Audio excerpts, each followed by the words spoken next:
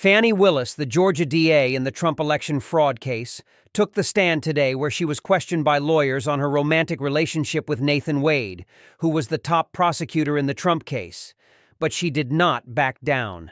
Let's listen to what she had to say. Met in October 2019 at a conference?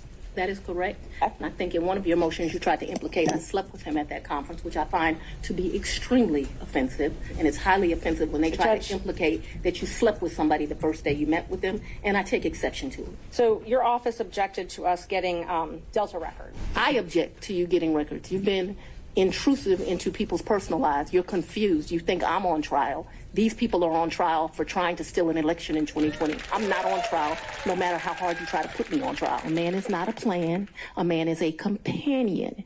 And so there was tension always in our relationship, which is why I would give him his money back. I don't need anybody to foot my bills. The only man who's ever foot my bills completely is my daddy.